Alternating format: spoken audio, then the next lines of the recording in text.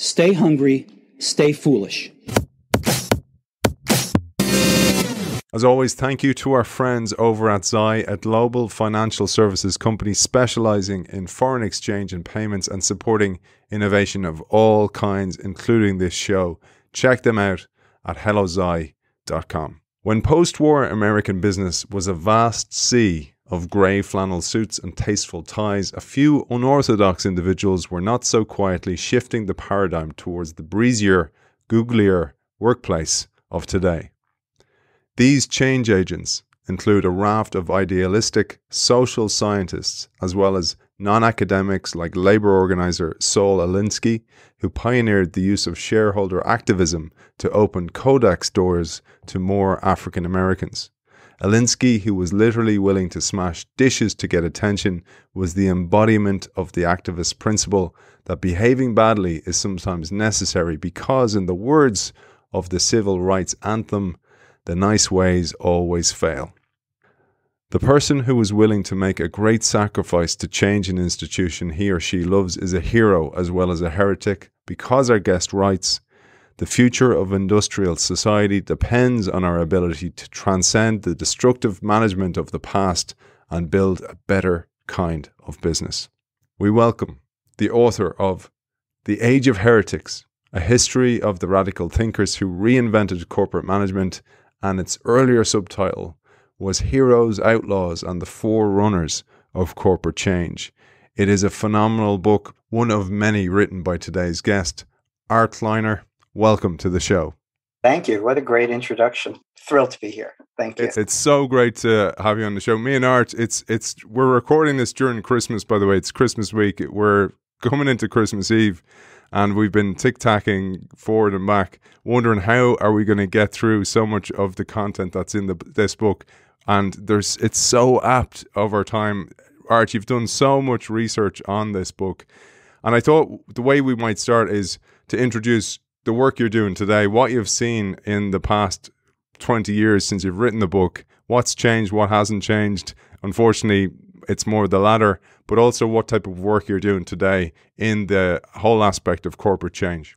Right now, I'm doing a lot of work with helping people put their ideas into play as thought leaders. I'm a content strategist. I have a firm with Juliet Powell called Kleiner Powell International, or KPI. And we work with a lot of prominent companies and writers, business authors who need help figuring out what they have to say. But we're also really the Age of Heretics was written for people who, Aidan, it's written for people who are kind of in an organization. And, when you're in an organization, you're suffused with fear. I was at PwC for 15 years.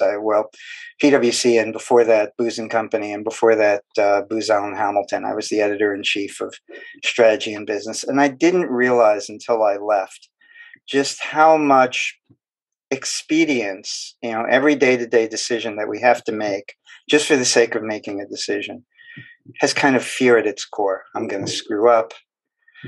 People are not going to give me what I need. And at the same time, organizations depend on innovation.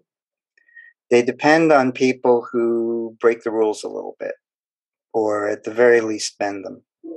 So a lot of the people that I wrote about in The Age of Heretics, a lot of the people that I work with, are people who genuinely have something that they want to do. They have a truth that they see that contradicts the organization a little bit. And they also have families. They have kids in college to support, or they have, reasons why they need to earn a living, as most of us do.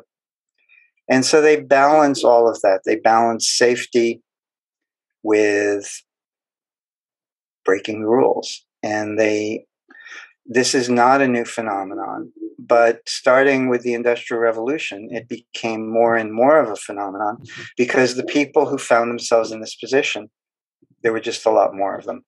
And they particularly began to emerge in the 60s and 70s. And now, most of the people you meet in business in one way or another are innovators. They have to be. And at the same time, they know that they're rising in the ranks. Getting their bonus depends on giving people what they want. It's so difficult, though, Art, isn't it? I mean, you mentioned those organizations you worked in, and one of the things that this show has taught me, and also working in organizational change, is to have empathy, because it's very hard. You know, you want to judge the person as a laggard and for stopping you, and come on, wake up, the world's changing, we got to snap out of it here. But at the same time, to your point, they have a mortgage and they have bills and maybe university, college to pay off, all these kind of things, and we've no idea what's going through their heads. A lot of what we think of as maturity in the workplace, especially, you know, we go to work and we have to do things that we think of as mature. We can't act out. We can't, we can't give in to our impulses. And so we learn to curb them. But we really start to rise when we learn to apply what psychologists call an executive function. And the word executive means the same thing in business that it means in neuroscience. It means marshaling the resources that you have in the way that's best for the long term. And so we learn to do that, but we never really know that that's our currency for moving ahead. That's our currency as thinkers or leaders inside the company. And as a result, we kind of have to become more conscious of it. And a lot of what I wrote about in the Age of Heretics is people, it's like fish swimming in the aquarium and then suddenly noticing this is water. And it isn't, I have to have empathy, as you said. I have to, I'm working with people, and people are affected by what I do just as much as if we were in a family together. In fact, we're probably together more, at least before COVID, than I am with my, with the family in my home. And what I do matters, and how we're set up matters. And once you see that, you really can't unsee it in a company. And then you realize you have to act differently. You have to treat people differently than maybe your boss treated you. And that word family is so important. Like when you're making these decisions, like when you're a heretic, like most of our listeners are heretics, or they have this inkling deep inside where they need to change either in their role or in their career. The timing of this show and going out is quite apt. Apart from the Great Resignation, it's New Year's resolution time. And people often after Christmas time have that kind of realization, I hate my job, my boss is a jackass, whatever. But I think the other thing is the pressure, apart from the mortgage and all those responsibilities, it's the family. So if you're married or you have people depending on you, it's not you just being the heretic to do what's best for you. And it's very difficult. People get stuck. They're kind of going, I can't do this. I'm not like some 20-year-old something living on a couch that I can just make flippant decisions like, go down and go on an ayahuasca journey down in the South America. I got to be responsible here. And that's a huge blocker, right? It is. Or at least it's a challenge to find the joy in responsibility for a lot of us. And a lot of the most well-known business people are kind of people who, in one way or another, resist growing up. The classic example being Steve Jobs. And yet they have matured in a whole other way. They can see things that other people don't see. And I think so there's a lot of management ideas around now. And arguably, there's never been as many business books as there are now coming out every month. And most of them are trying to help people figure out, how do I develop this kind of growth in myself and my company? People have figured out that personal growth and business growth are connected.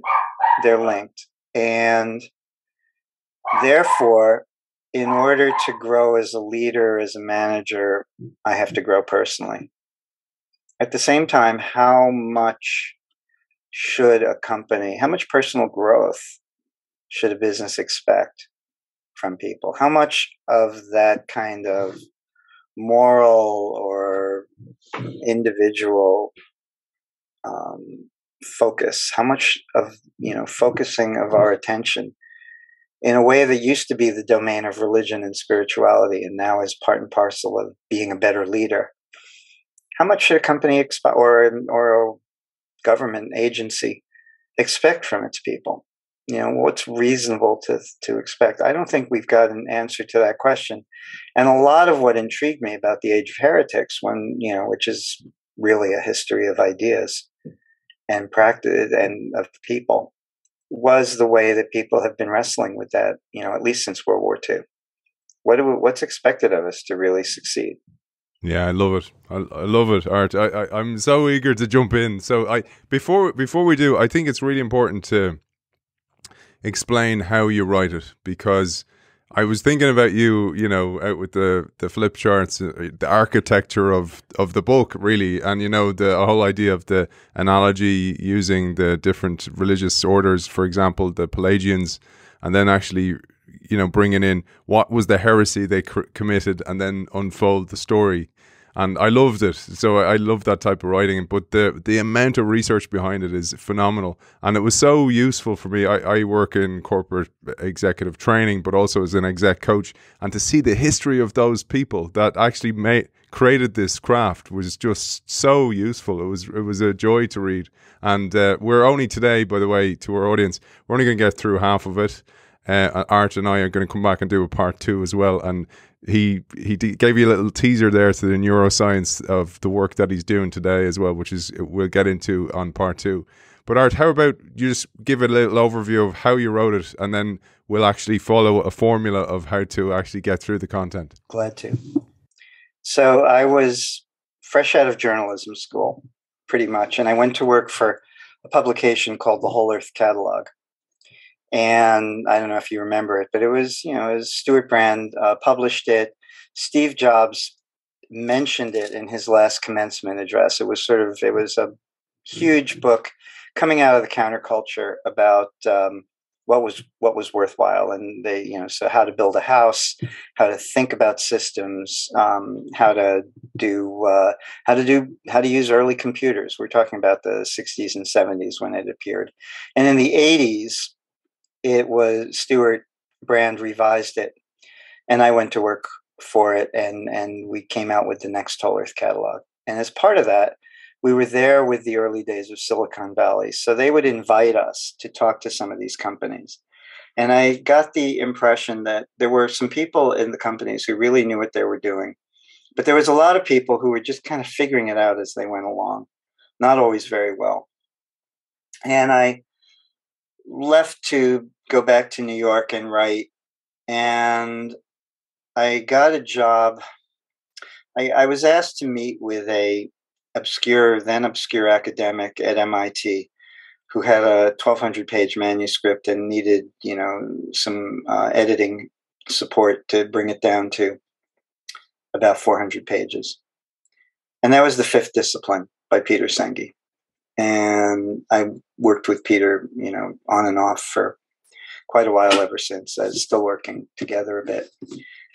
And that book introduced a number of concepts, a shared vision, and, talked about scenario planning. And I had been reading historians like William Manchester, The Glory and the Dream, and Barbara Tuchman. And I was really interested in where these ideas came from and how they had developed. So I started looking into it. And there were, very powerful, influential people. Margaret Mead, Douglas McGregor at MIT, and some who were not, Saul Alinsky, as you mentioned, and Ralph Nader was in there, and they all had tried to influence corporations from the inside. And there were people they worked with who were in corporations who saw something that the company didn't officially acknowledge, but the company needed it. the quality movement at General Motors and Ford, where, giving people more autonomy and authority on the shop floor made for better cars.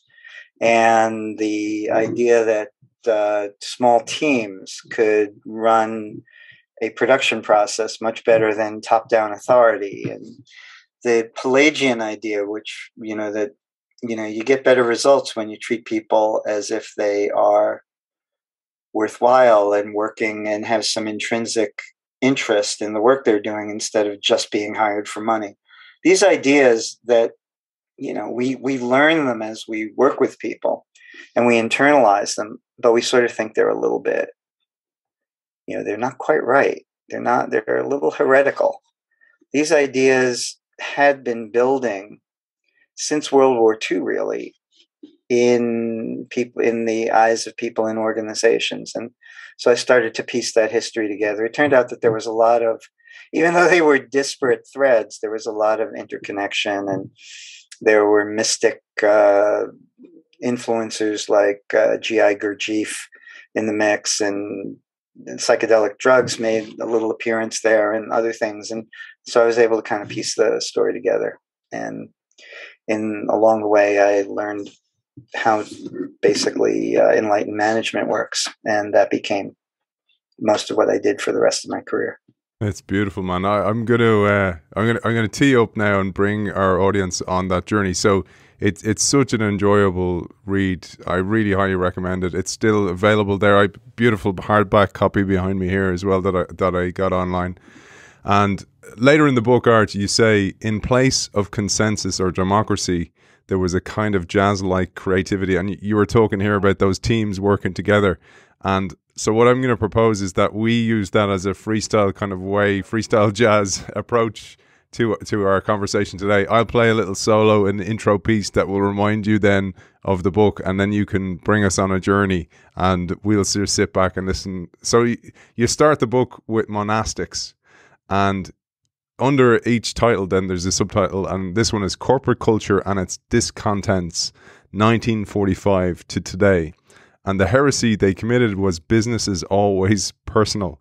And here you say the historian John P. Davis tells us that the great-great-grandfathers of today's large mainstream corporations were the monasterians of the early Christian church.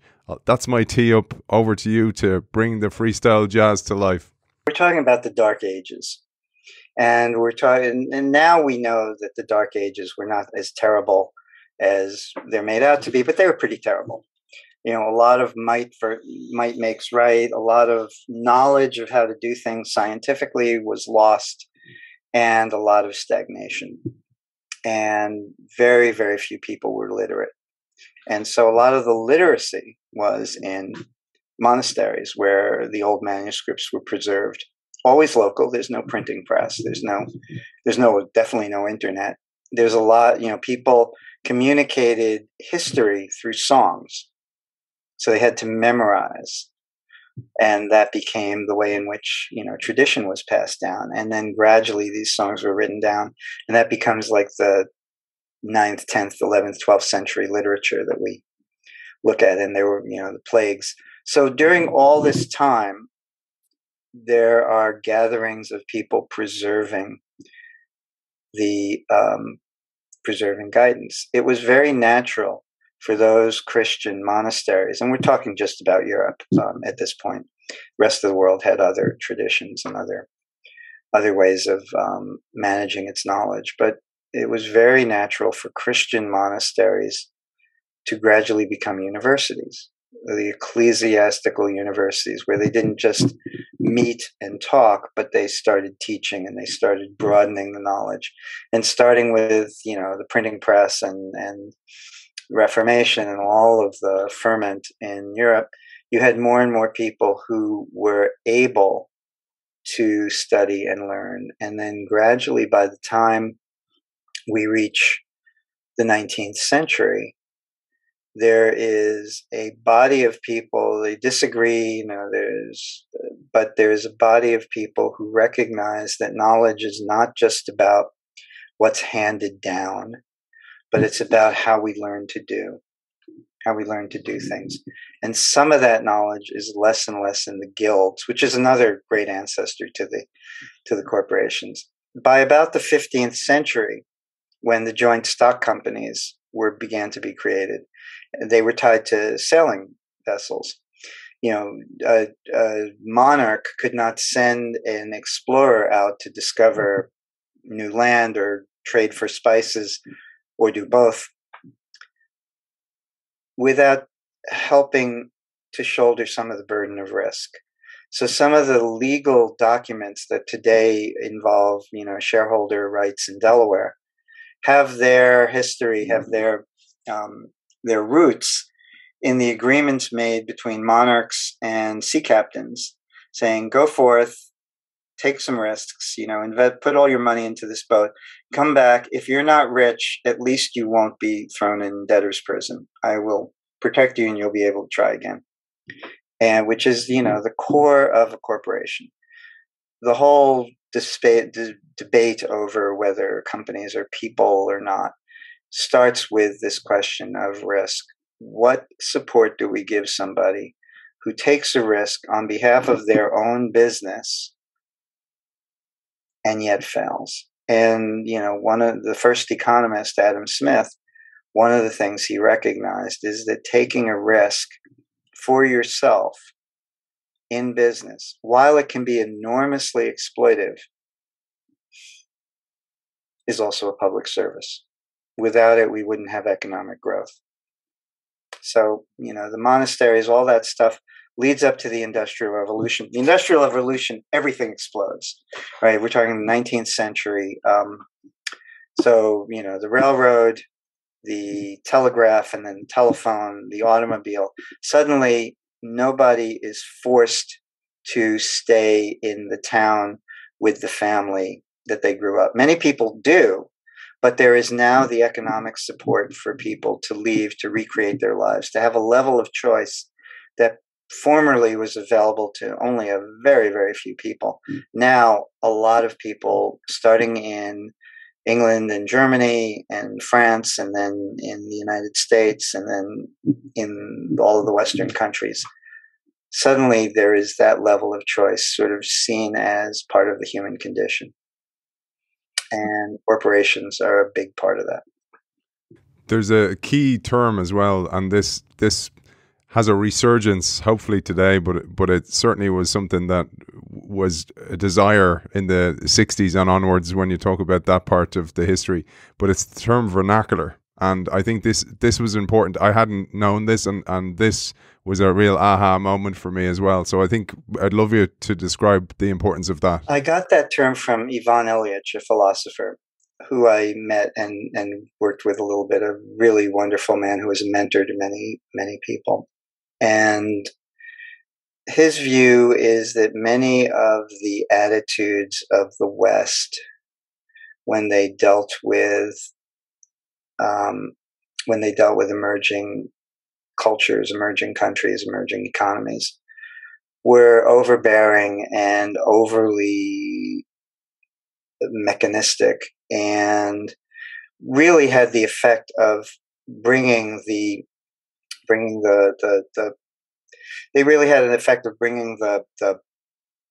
Western or the industrialized country to dominate not just the other countries, but the vernacular spirit, the folk spirit that had created many of the environments, ways of life, architecture, medicine, that make people feel comfortable and good. That we had, we humanity sacrificed something with the scientific method, and what that something was we'd sacrificed a lot of our folk wisdom. And corporate practice was a big part of it. So in the book, I struggled to figure out a word for the opposite of vernacular, and I ended up with the numbers culture. In other words, where you do things by the numbers. And Frederick Taylor, I didn't make a big deal of this in the book, but Taylor was really the epitome of, the one best way. There is a rational view of how best to do things, and that should be imposed. And that way of life suffused the overlay of what a company was supposed to be. And you were supposed to ignore the personal, right? Just business, nothing personal. You were supposed to pretend that anybody could fit into a slot in a company and do the same thing, and that the company's practices and processes and machines, like a machine, were interchangeable parts. And around the 50s, that began to be seen as really damaging to the human spirit and to the bottom line.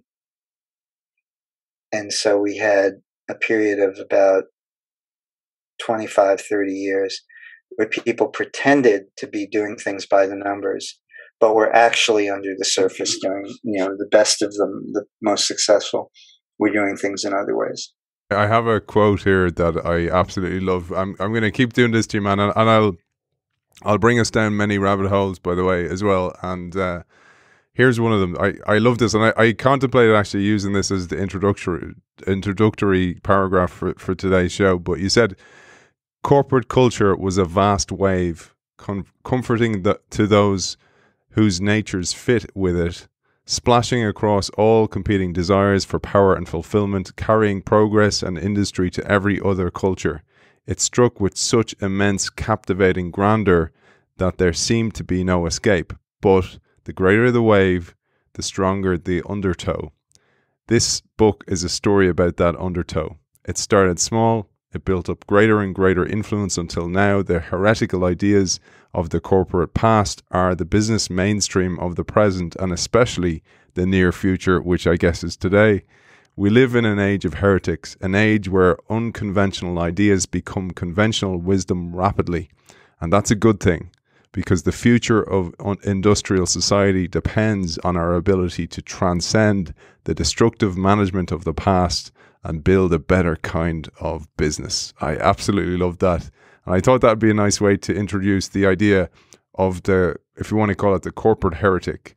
And your definition, I mentioned it briefly in the introduction, but I'd love to hear from the man himself. When I started looking into all of these types of management, and by the way, I hope I'm not too long-winded. Please, no, I like that's, you know what, and let's say this now, because I said to you this before the show, is that many of the books I read, and many modern day books, are just skim the surface. And I think it's for the work we do, and for like, one of my own personal goals is to become a better thinker consistently, whether that's with biases or heuristics or schema that I have, set like jello over the last 40 odd years, that I can revisit them and reset them. And one of the ways to do that is to read deeply. And I much rather go in deep like that. And I just wanted to recognize that as well. So please go deep as you like. And maybe you have a comment on that, Art, as well, because you've seen that change in business text. There's it's never been as easy to publish a business book. And it's never been as hard to find the real information you're looking for, but I used to think that was an artifact of our time. And when I did the Age of Heretics, I was trying to find the management ideas that really had influenced and others, and pull them together, and especially the ones that were outside the mainstream, that had come from outside and now were in the mainstream. And so I'm just grateful for what you've said. At the same time, I got into it because I wanted to tell stories about people, and in that sense, I'm more like a kind of popular historian than I am like an academic historian, maybe, or ideally both. And when I did the Age of Heretics, I was looking for the people who were like the people I saw, I interviewed probably 1,000 people, and I looked always for the people whose stories would just click, first with me and then with a reader. And so the other thing I'll say, I'm a little embarrassed to say this, but if I ever have any line that gets into something like Bartlett's quotations, I hope it's the one you read. It's, the bigger the wave, the stronger the undertow. I really believe that. I believe that happening every time in politics. Nothing comes in without it goes out, and every time in business. They may, the waves may get stronger, but there's always an undertow. And so when I went to look at the numbers culture, when I went to look at I came out of the counterculture, I came out of the Whole Earth catalog. I worked on the Haight-Ashbury switchboard for a while. And when I went into business, at first I felt about business the way a lot of my friends in the counterculture still do, like business. This is like an evil environment. And capitalism is inherently corrupt. I came to the conclusion that as somebody who, at the time I was married, I had to support a family, and I came to the conclusion that anybody who has to work for a living cannot think capitalism is corrupt. They can think corruption is corrupt. And there is immense temptation and immense reality of corruption in the capitalist system. But it's a little bit like, driving down the highway, you see an accident and you think this road is vicious. This road is terrible. People are dying all the time on this road. But you don't notice all the people who are following in lane and leaving enough space behind, and the system is working really well. And I feel about capitalism that way. We really need to keep an eye on its abuses. And that's been true since the robber barons in the United States and the vicious, poorhouses in the UK before that, and all the colonial abuses of the joint stock companies. But that's not the whole story.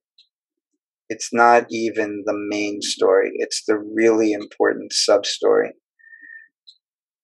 And there are some great fortunes that don't have great crimes behind them. There's a lot to do. No, but it's great, man. And I'm gonna jump around now because I know we're on the Monastics, but I'm gonna jump forward to the Ford era because you do mention this. So, when you mention these things like for example, I think of a modern day example, Tesla, Elon Musk, open source the system. So, well, then everybody, all boats rise together. So everybody then starts mass adopting electric vehicles or battery powered vehicles, and then Tesla has a bit bigger slice of a bigger pie. So I thought about that, but because you talked about Ford and Ford increasing the minimum wage to $5, giving people more time, investing in people more and more, starting to hire more and more multiracial people as well, which was a big change at the time. But the whole idea was to create a middle class as well. So you do tip the hat to that and kind of go, there was a benefit, but it was a social movement. And I'm going to jump to there because that ties into what you just said here. He got sued by his shareholders. And the reason he lost the lawsuit, so the shareholders, who, by the way, were the Dodge brothers, if you've ever had a Dodge, that they got bought by General Motors. They didn't last, but they sued. They were big shareholders and suppliers to Ford, and he was paying $5 a day to his workers, an enormous investment, and they sued him because he wasn't paying that money to shareholders first.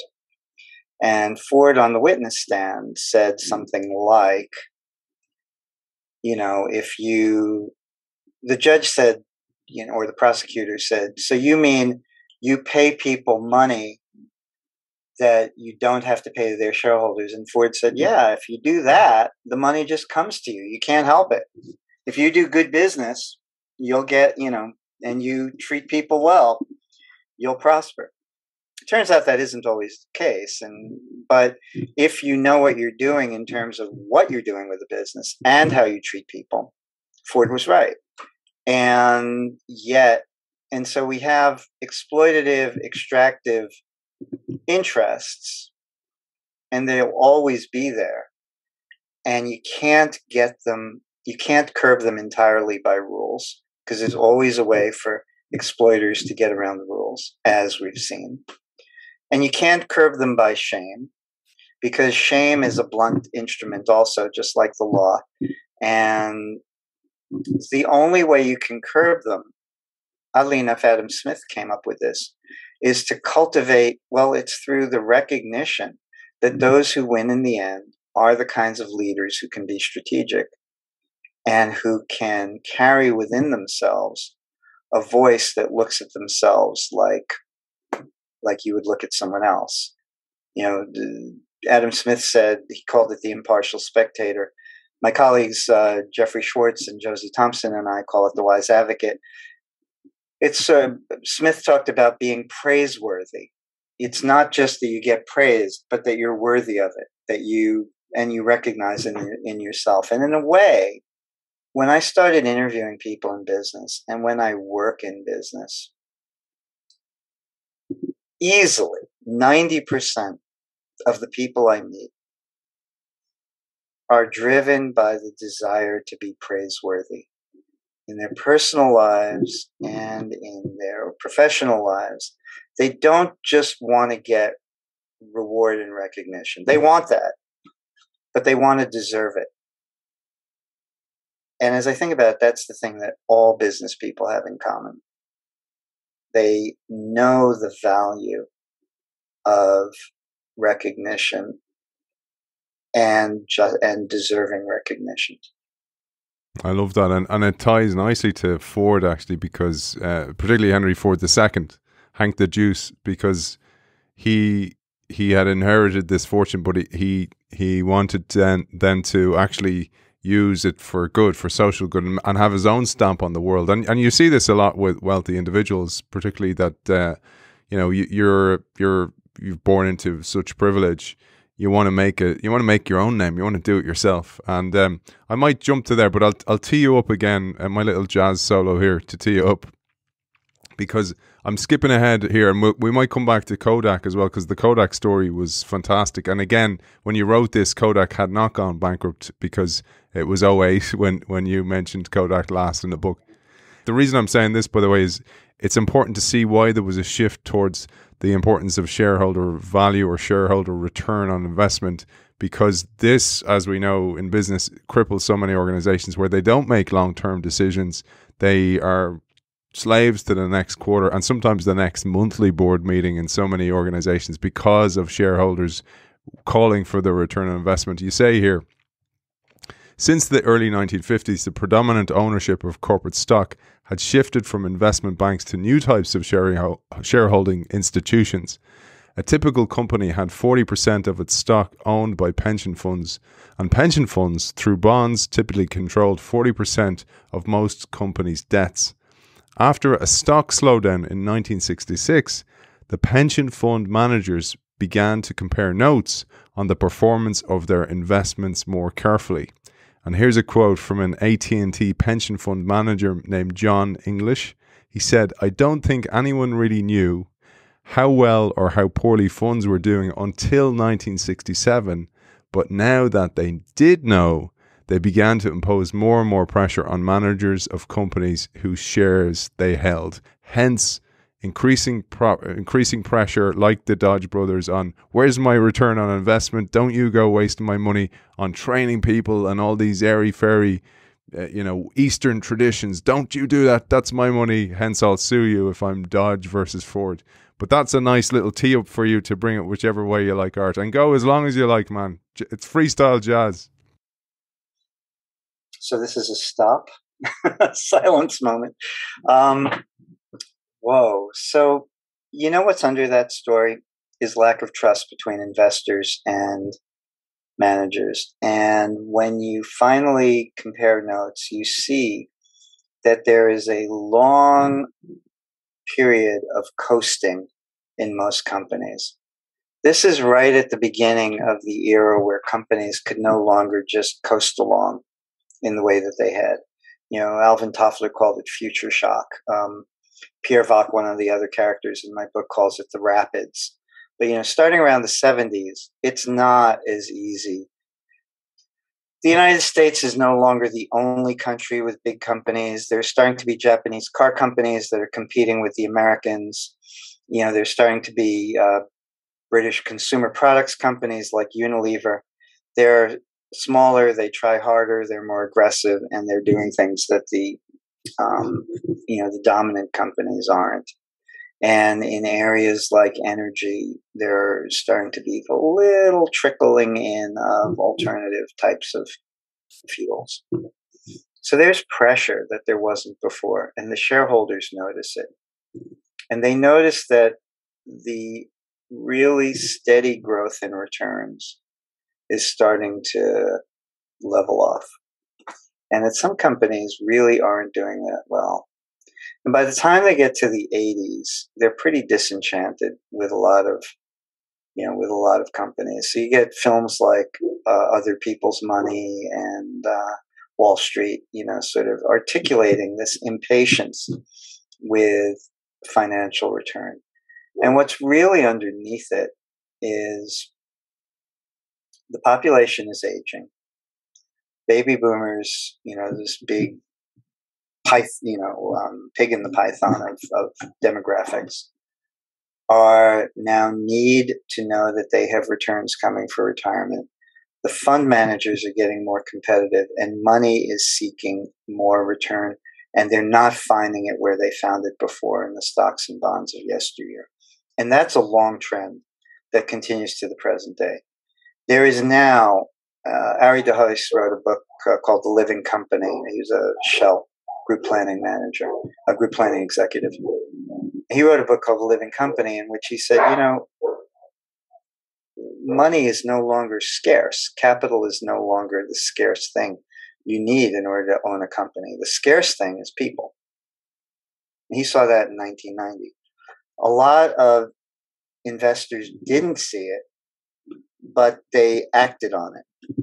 And so there was this hunger to have better and better returns. That put pressure on companies. Underneath it is the question, who gets trusted? One of the big innovators in management in the 90s is Jack Welch. And he's trusted, 80s and 90s, but he's trusted because he's ruthless. He's ruthless but he's not ruthless on behalf of the shareholders necessarily, yes, but he's ruthless like Henry Ford was ruthless. He's ruthless like, I'm going to go to the wall for what I know works and for my people. And he created what we now call a high-performance company. Is brutal. It's a brutal place to work. I had people, that I interviewed sort of saying, yeah, it was great, it was creative, it was high-powered, it was wonderful, really nice to work there. Until you remembered all the nights out of town and the affairs and the drunken, and the alcoholism and the careers that ended at 35 when you got kicked out. And so there was something unsustainable about GE, or sustainable only as long as people were expendable. And that's how a lot of hard driving companies were. Aidan, I'm going to do a jump myself. Right at the beginning of the book, there's an anecdote about Michael Maccabee, who's a management writer, and he wrote a book called The Gamesman in, I think it's the 80s. And it might have been the 70s. But he interviewed a number of people from like Hewlett-Packard and other high-tech companies in particular. High-powered, hard-rolling, hard-driving, steam, real high-performance companies. And he said there was this personality type where they were like, they didn't really, they cared about people. They wanted a good team. But mostly they were just playing a game and they wanted to win. And it was great. It was jovial. You go there, and it's kind of like Silicon Valley today in a lot of respects. You come in, and everybody's, sort of in the same spirit. We're going to crush everybody, and we're going to crush each other, by the way, in between crushing everybody else. And so there's an anecdote. I know you wanted to talk about this one. Maccabee asked them who their heroes were. He asked the people he interviewed. And it was all a short list. Abraham Lincoln, Malcolm X, Martin Luther King, John Kennedy, and Robert Kennedy. And he told me the story in an interview, and he's like looking there. And Maccabee is, an academic-looking guy. He did a lot of work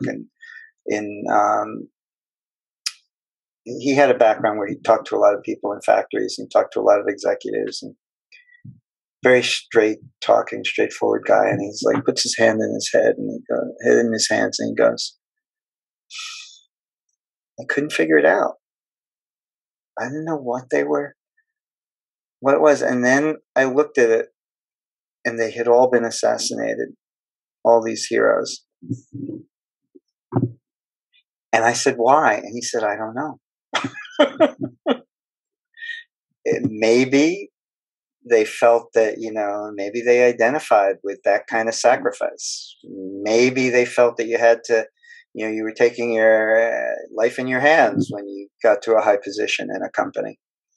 Or maybe it was just a representation of the pressure they were under, but the data was there. And I think a lot of it had to do with this, the numbers culture, the old, we just follow the rules and we make it work, had now evolved into this. We're now in a high pressure situation. Shareholders are breathing down our neck. They don't trust us. We don't trust the people around us. We have to squeeze in order to keep from being squeezed ourselves. And people couldn't live that way. It ties so beautifully, Art, to we might jump now back to, we'll come back to Ford, because Ford's really interesting when we look at social change, the reformists of social change. But you made me think there of the work done in P&G, and then the work done in General Foods as well, because the team come in, they want to change the way they work, crappy manufacturing work, they're basically working in sheds, really poor conditions. Teams come in, want to change things, bringing in all these, and I'm doing air quotes here for people who can't hear us, airy fairy kind of crazy. What was the term you used? Religious almost type people, and as a result, then when there was a changing of the guard at management, the first thing they come in and go, "Who the heck is this guy or girl?" And like, what, you're experimenting with company money, building a new factory of the future? That's not the way things are done, kid. You're out of here. And then the ejector button's pressed and they're bumped out of the company. Because you see that today still, Art. Like, that happens when, as long as somebody's protected by, and I don't mean protected as in they're not doing a good job and somebody's masking it. I mean, they're protected to experiment. And then there's a changing of the guard. Somebody's brought in, maybe they're brought in and gone, Kleiner, go in there and clean that place up. And you go in straight away with that kind of mathematical mindset. I'm going to scientific mindset, shareholder return. And you go, well, this thing's got to go down. Shut down the innovation lab. Shut down the change. It happens today. It's happened during the pandemic. We've seen loads of labs closed down. And it's because, squeeze the numbers. And then they use, oftentimes it's the excuse of, oh, well, the pandemic, we had to start closing down. It was coming anyway. So that tees us up nicely for the beauty. And this is probably one of my favorite chapters, because the idea of team of teams, the idea of the, chaotic organization, to use D. Hock's work, the whole idea of, nature knows how, people know how to work instinctively together. If you leave them alone, give them a direction, but then get out of their way. This was the great hidden secret of Procter & Gamble. And I only learned about it because I met Dick Lawton, who was a faculty, I think, at Harvard. He had written about socio-technical systems, which is a history we won't dwell on it, but it goes back to the resistance movement against the Nazis in World War II. The idea that small teams, they couldn't know what each other was doing, but they had to work in harmony. So they had to develop this idea that the teams would be autonomous. Eric Trist in the United Kingdom started working with coal miners and organizing them, and it turned out that that was a much better way to run a coal mine. That kind of moved into the United States through Douglas McGregor at MIT and a few other people. And people start hearing that there's this other way to organize. And two of the places where it really takes hold, one is crazy and one is intensely normal. And the crazy one is Procter & Gamble. There's a guy, follower of Gurdjieff. I'm sure he's gone now. I visited him in his seaside house in Carmel on by the sea long after this happened. And he was a wonderful man, and people were devoted to him. A lot of management leaders, Edwards Deming, Elliot Jacks, and in this case, this guy, Charlie Crone, they developed these just devoted groups of very, very smart people who follow them and become like a school of thought and travel with them, and in many cases speak to the leader every day or several times a week, and are involved in bringing their work forward. And Crone would have been like that. But Procter & Gamble does not like to give away its secrets. And one of its secrets was how he organized people on the shop floor. And it's very simple to describe and really hard to do. You have it, well, actually, now we call it sprints. It's agile leadership, but this is in the 60s. It's you get a team and you set them up and you give them the autonomy to hire their own people, fire their own people, come together as a group. They have a problem to solve, and their performance just goes through the roof because they continually improve and they continually innovate. And there's lots and lots of stories. And so the two places where this really started, one was Procter & Gamble in a couple of plants. One was in Lima, Ohio. At the time I was living in Ohio that I was researching this. I was living near Miami University. And so I was, driving around to places like Lima, and then and then there was a plant in, I think, Augusta, Georgia, and another. And Procter kept such a lid on this that nobody was allowed to talk about it. So, like, I would just get hints from people like Dick Lawton. And the other one was wide open. Lawton had published about it, and it was a dog food plant in Topeka, Kansas, which is really, if you were going to design a place that was far from any sort of cosmopolitan sense of management, you could do worse than Topeka. It was a union plant, and it had really sympathetic union leaders. And the head of the plant was a man I admired quite a bit, Ed Dulworth. I was just actually talking to his son, Mike, today, who's involved in leadership development. And Ed passed away this year, and he went on to have a career after this as an executive at Topps Chewing Gum and other places.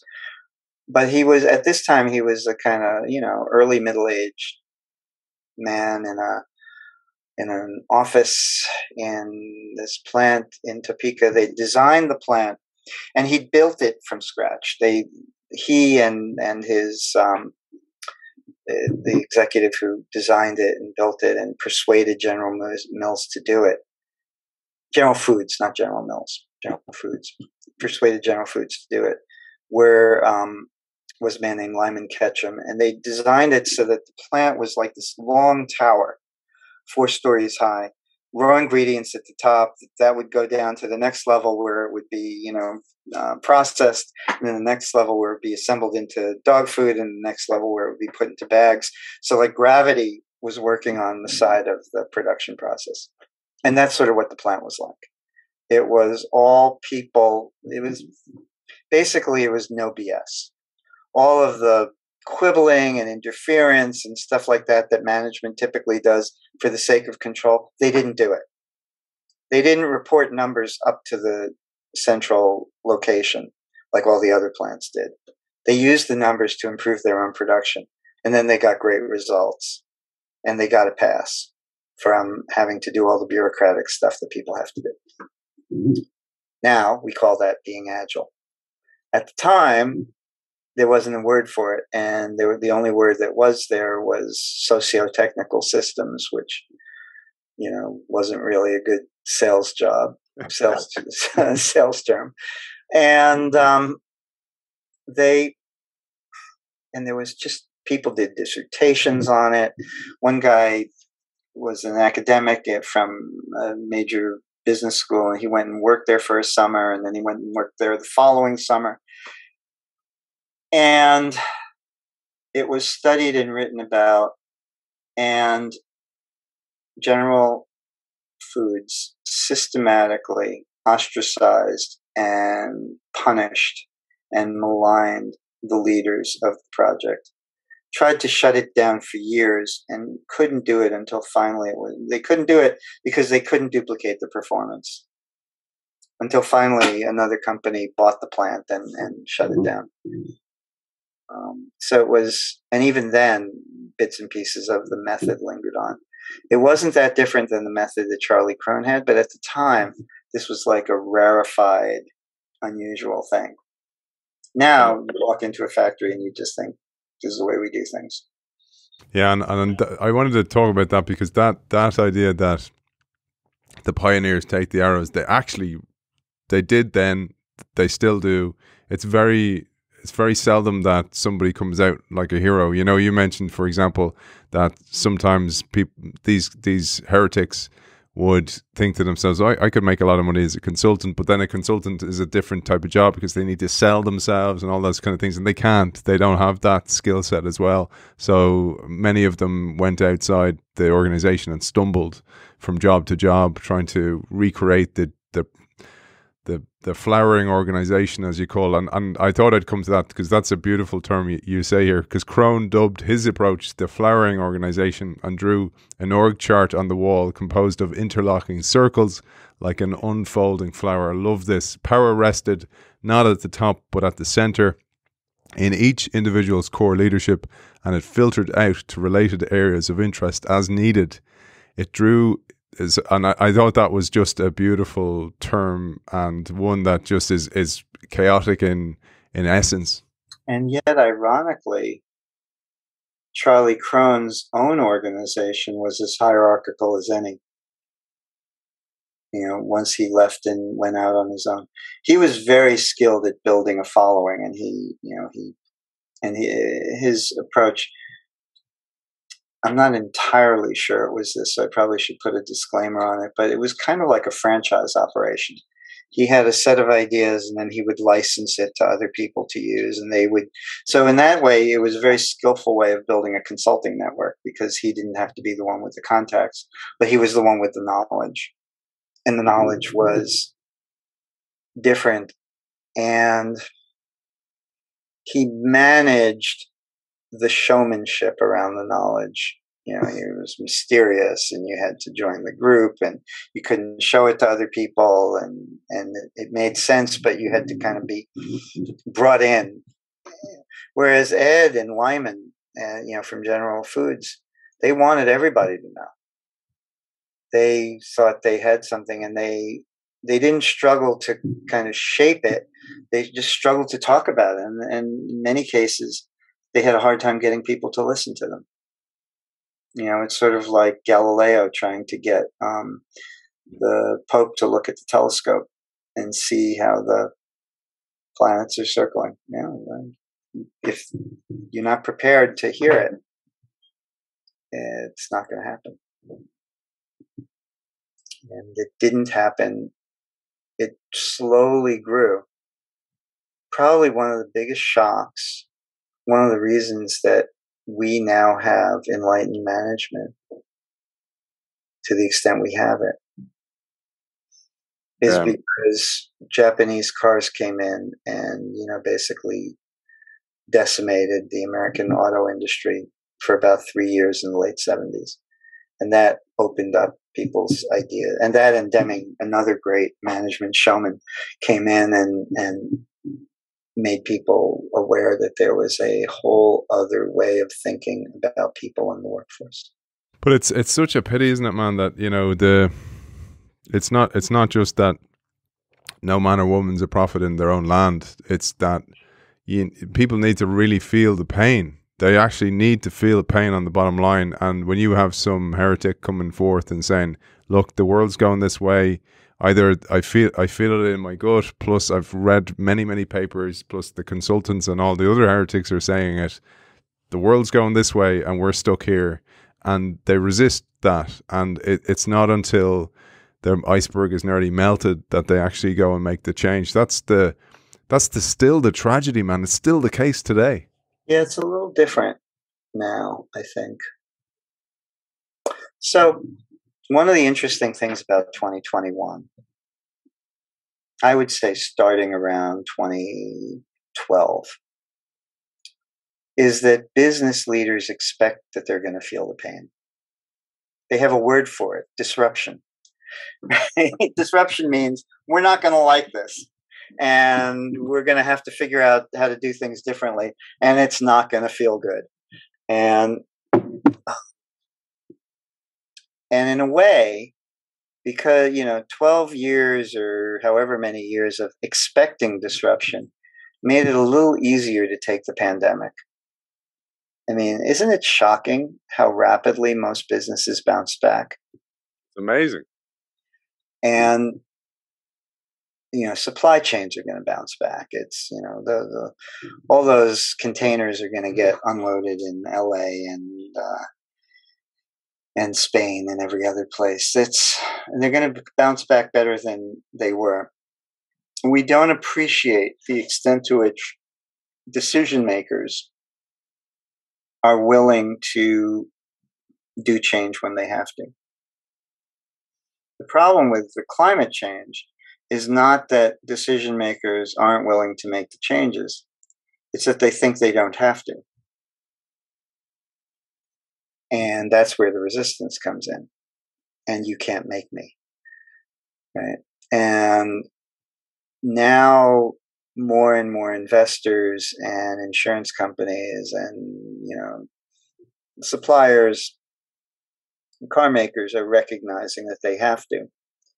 But so what we're seeing right now is a critical mass.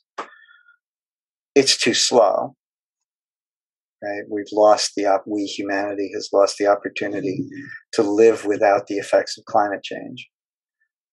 But it's fast enough that there's some confidence that, humanity will be able to act fast enough to at least survive. And that's because the culture of business has been one of incorporating change and being willing to, and there are enough handles to grab on the box called change, our practices, that, you don't have to be like a superstar. You don't have to be Elon Musk to really make something happen. In fact, it probably helps if you aren't Elon Musk, if you're really going to be part of an organization that's going to turn its course. And so that's the great strength of our time, is that it's easy. We're not like our institutions, our governments maybe are still like this, but even our governments, enough institutions, enough of the time are resilient enough that they can turn on a dime. I've seen it I saw it in some ways at PwC, and I saw it at Booz Allen. It's maybe not the kind of change that people always need. But the capability is always there. I wanted to throw one thing to you there, because you're a fan of Buckminster Fuller. You quote him in the book, and one of my favorite bookie quotes is, "There's nothing in a caterpillar that tells you it's going to be a butterfly." And when you think about that, when you're a heretic and you're trying to introduce a new idea, the first thing the scientific management is like going, well, how much is it going to make us, and when's it going to be profitable? And you're kind of going, I don't know. I don't know if it even will. And they're like, wrong answer. And then the alternative then is, well, the ecosystem changes like the pandemic. It reshuffles the tectonic plates of disruption. And then we have to invest in these caterpillars to see if they're going to work. And that's the problem right there, is then if you are the heretic constantly bringing new caterpillars to the fore and kind of going, look at this thing, this could be valuable. And then people are like going, I don't know if we're getting value for money out of McCullen. We'll have to get rid of him because he just keeps coming with all these ideas. And what's his scientific return on investment? Not very good. We'll get rid of him. And that's the tightrope so many heretics walk. I'm working with Juliet Powell, my the other primary person in Kleiner Powell International. We're working on a book about AI called, our working title is Who Watches the Watch Robots? Nice. And and we know that that's a phrase we're going to be using, and it goes back, and what are, in the Heretics book, I compare corporations to giant invisible toddlers that we sort of let loose because they're very young. They're not very old in historical terms, and just like climate, human effect on climate change goes back a millennia, but corporations, as we know them, are really just 150 to 200 years old, and AI is in some ways a focused crystallization of both the promise and the problem. The promise is you set processes and practices in place and you let them run and amazing things happen. The problem is amazing things happen and you can't control the unintended consequences. And at the end of the day, the biggest problem with AI, in my view, is that business is personal. And AI, by definition, is impersonal and universal. It is an algorithm with a set of very sophisticated, intricate rules for managing intricate activities. But in order to bring a person into it, the program has to stop and interact and gather more data. And the person is data. The person is not Aidan or Art or any of the other people. And that's not how the world works. That we can't, a lot of people went into engineering. Oh, this is such a bad generalization, but I'll say it. I think a lot of people go into engineering and finance in part because it's easier. People are exhausting. And AI is just in many ways the natural evolution of that exhaustion. Let's let a program deal with it. Hey, Art, I notice you come home, you're not hitting the bottle of wine, you're so much more relaxed, you're meditating. Why is that? Oh, we got rid of all the people, we just have AI now. Until the self-driving car goes, until the self-driving car goes and blows up the automated factory by crashing into it. Which it never would do because there's AI. It would do something more pernicious, like, who knows, like monitoring who's following along and the appropriate thing, whatever. We could get into AI, and that would be well, one of my ones, man, is if you think about weaponizing autonomous vehicles. Like if you hacked a whole fleet of cars, you could turn them just like 9/11, just turn them into weapons and just actually use them because I actually believe that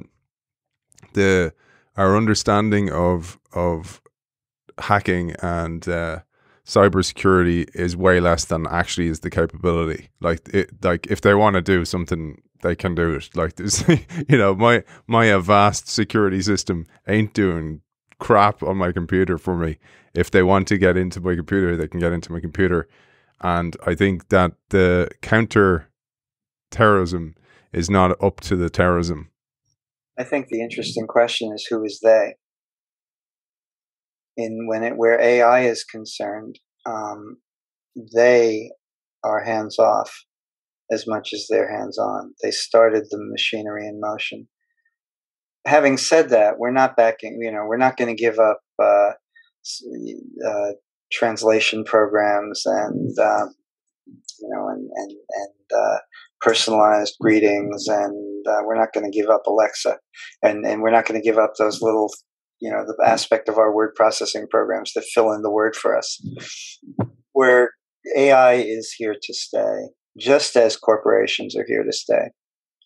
And maybe this is a good sort of transition point. That the challenge with the numbers culture is that its abuses are manifest, obvious, and hard to fix.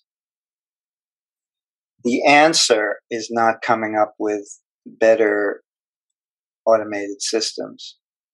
We need to come up with better automated systems, but they're not going to solve the problem. They're not going to solve the negative side, the abuses and exploitation that really that's all around us.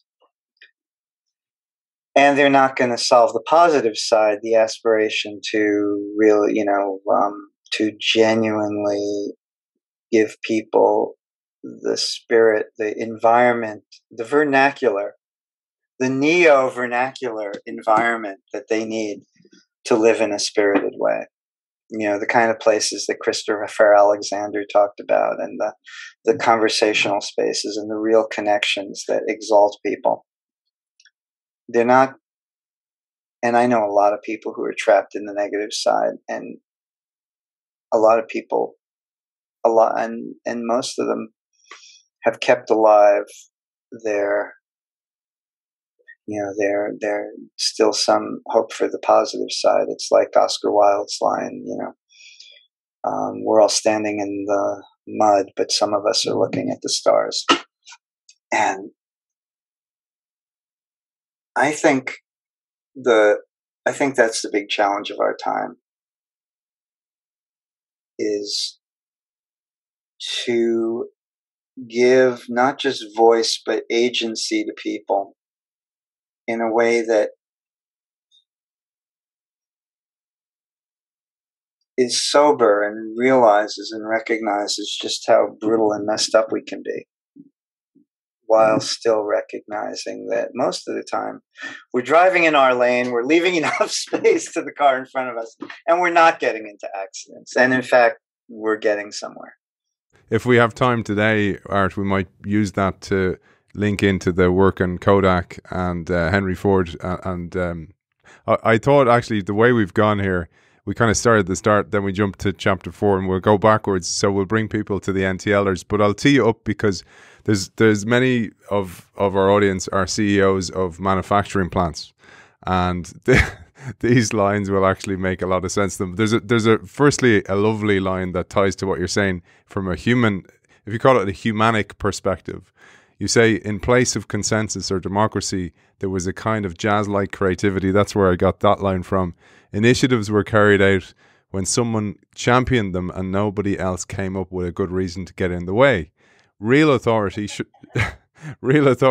be based, Crone would say, not on who had the highest rank, the best skills, or the most charisma, but on who was ready to play a solo, who cared the most about the particular initiative and could act most effectively on it. To make the organization live up to that notion, the salaried managers had to take on a leadership role that was unfamiliar to most of them. Did they have enough faith in the process to let a problem go unsolved for as long as it took for someone to step forward and assume leadership? And would they have enough self-awareness? And this was truly the hard part, to recognize when it was appropriate for them to be the leader because they cared more than anyone else. I love that line. And hopefully you're enjoying hearing your work played back to you here. But this then goes backwards to go, okay, well, where do they get that from? And they get this from then chapter 2, which is the NTLers and the T groups. And this was a beautiful chapter. The understanding of where the origins of this was for me was just beautiful. And I know so much more about it now than I did then, just from having been alive. David Cantor, who is a systems family therapist and then an organizational therapist, he too passed away recently. David had a construct called open, closed, and random, which were all of us grow up with, and I probably rooted in childhood, of the way it ought to be. Some people grow up feeling like authority should reside in a boss. We should have very hierarchical organizations, kind of like the books up on your shelf there that are all color coordinated. Do you know why that was? They were in chaos, and people kept writing to me and saying, "What's the order?" And I was actually trying to explain that it was by depth, so I could just push them against the wall that's behind them. And they were like, "No, I can't take it." So people were like, find a better system. And then I just recently reordered them by color. So well spotted. And that's how people feel about organizations. They ought to be what David Cantor called, they ought to be closed systems. You know where power is. You know who's in charge of the boss, who's in charge of the company. You know who the boss is. And then there's open, which are kind of like your books over on the bottom shelf on the left there. There's a sense to them, but they're not rigid. But, and so that's if closed is like a symphony orchestra, creates beautiful music. You need it to play certain types of things. But if you wanted to do like a jazz note in, a jazz piece, you'd have to rehearse it for, just as long. The open organization is like a chamber music orchestra. Authority resides with consensus, democracy. The rules are designed to allow people to participate. Everyone gets a voice. This is the type of organization where we go around the room and make sure everybody is heard. It would help you if you want to move quickly, but everybody is heard, and in the end, the organization goes where everybody thinks it ought to go. It draws on the wisdom of everybody. Some people do not feel comfortable unless the organization is like that. And then there's the third one, the random organization, which is sort of like your books on the lower right. Whichever book it looks most interesting, that's the one I'm going to pull out and read at the moment. I'm going to have most viewers of the YouTube video ever. People who are listening are going to go and tune into YouTube now. Thanks, Art. Well, we should have put on some makeup if we knew this. If we had, if we had planned it, it would have been closed. If we had reached an agreement upon it, it would have been open. And what we did do was random. I just thought of it and said it. Sometimes that works. I don't know if you remember the first Pirates of the Caribbean movie, which is, I've never seen the other ones, but the first one is the only one I've seen, by the way. Yeah, me too. And so you remember the British Army, they're marching lockstep. They win in the end. They're beautiful to watch, but when Keira Knightley goes overboard, the governor's daughter, they can't save her from drowning. That's a closed system. But they win in the end. Then Jack Sparrow, the Johnny Depp pirate that Keith Richards he's random, but his crew is open. You go down, he assembles this pirate's crew to run a ship, and you go down the line, and there's a very small person. There's a person who can't speak, but he's got a parrot on his shoulder. The parrot does the talking for him because everybody gets a voice in an open system. And at the end of the line is Jack Sparrow's old girlfriend. He stole her boat. She slaps him, and he says, "I deserve that." Because in an open system, there are rules, and even the boss has to follow the rules. And then there's the evil pirates, Geoffrey Rush, Barbossa, the flamboyant pirates who have like a monkey carrying medallions. And at one point, Keira Knightley confronts him and says, the pirate's code means you have to put me to shore. And he says something like this. He says, well, first of all, the pirate's code is for pirates, and you're not a pirate. And secondly, and everybody hates this, I never actually said I would put you to shore, did I? And then he says, the pirate's code is not really rules. It's more like what you'd call guidelines. That's what it's like to be like an open person working for a random boss. And that's what people like Charlie Crone were like. They were gifted improvisational jazz players. And all three of those forms are human.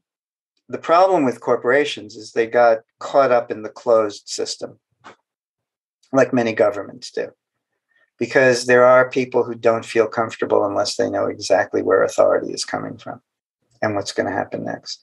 And, that's just the way they are. It's not good. It's not bad.